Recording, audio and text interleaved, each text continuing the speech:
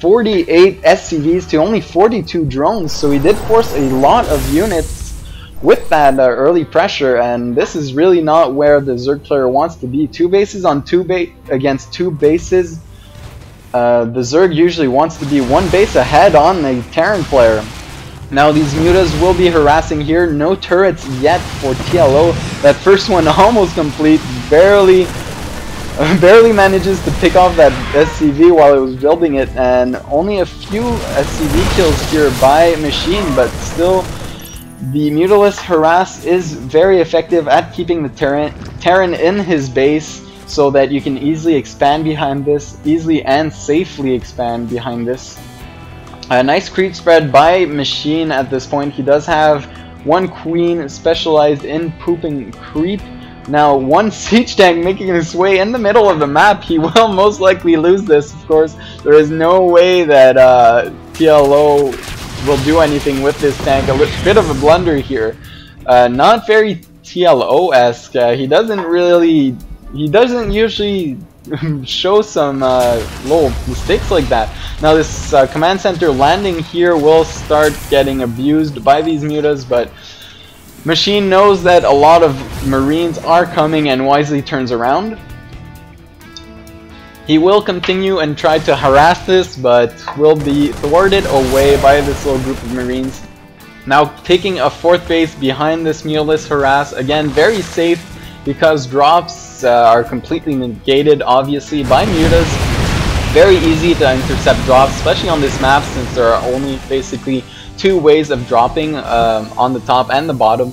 There is no real secondary attack path, just this really huge main corridor here.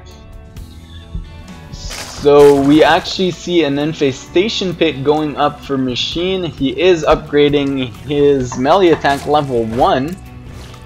And TLO just producing a very standard Marine tank army here with medevac. He will try and drop probably at some point in the game, but not opting to drop yet. He will be moving out behind these shrubs. Of course, with Stim, he will be able to do some damage. Not many banelings from EGMachine yet, but there we go. He is producing 7 more.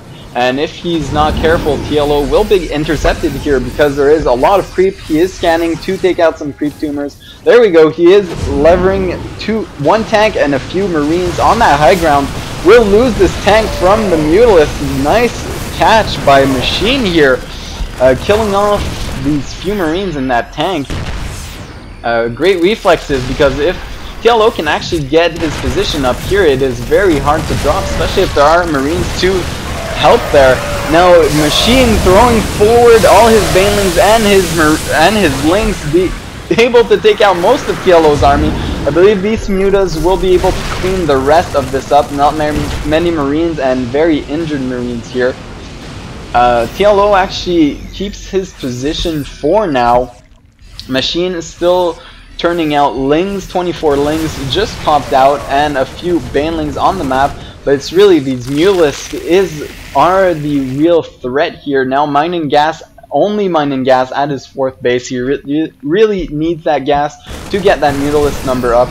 When that mutalist number is at a critical point, that is about 20 mutas, he is approaching that. They can actually one-shot turrets and do huge damage in the main base of the Terran. Now, nice little spread here by TLO. Actually still has submarines on the high ground, now being healed up by those medevacs. EG will decide to engage here, and very nice engagement. These banelings running after the Marines, so that they did outrun the Banes, and TLO still remains and keeps this position in the middle of the map, really containing the Zerg, not letting him pressure anyway, and getting that 3rd base very safely behind this. Now TLO still has this little pack of Marines on the high ground. They are very daring here because they will get picked off, of course, by these mutas as soon as he spots them. 2 tanks out of position here in the middle. Again, a little blunder by TLO. 3 tanks is not what you want to give the Zerg. Another tank here being picked off. And that is 3 free tanks that TLO just gave away. Not characteristic of him. We don't usually see him play like this and give out free units.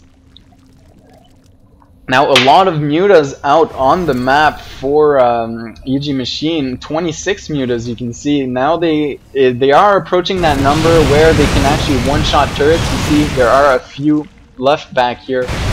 And now abusing that third base from TLO, killing a few workers still, only 6 workers, but again, these mutas, their real power is in map control. They cannot, the Terran army cannot move out because these mutas will just wreak havoc in the main base if he does. Now abusing the lack of mobility of TLO here, Marines not even coming back in the main, nowhere in sight. So EGMachine will just kill all these turrets and then have free reign in that main base. Decides to turn around here. He could have easily picked off this supply depot. I feel like one Thor will be able to repel these mutas for now at least. But this amount of mutas, he actually lost quite a few mutas here. Oh, I take that back. Here is the rest of the mutas. So still about, still 32 mutas on the field. He will be able to pick out this lonely barracks down here. Decides not to finish it off, takes out the gas instead. During that time, Machine is actually going for the Hive Tech and 2 spine crawlers in the main to prevent any tech picking. Terrans usually like to do that. They take a small force, drop it in the main, and pick off any tech building they can. Spires are very vulnerable to this kind of drop. Now these Mutalisks still wrecking havoc in TLO's main. I guess he just said to himself that he won't really try and kill these mutas because there's nothing much in his main. Most of this production is down here now.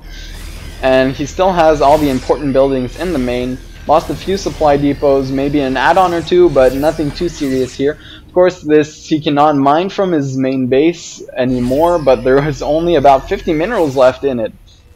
So now TLO actually trying to get his army supply up.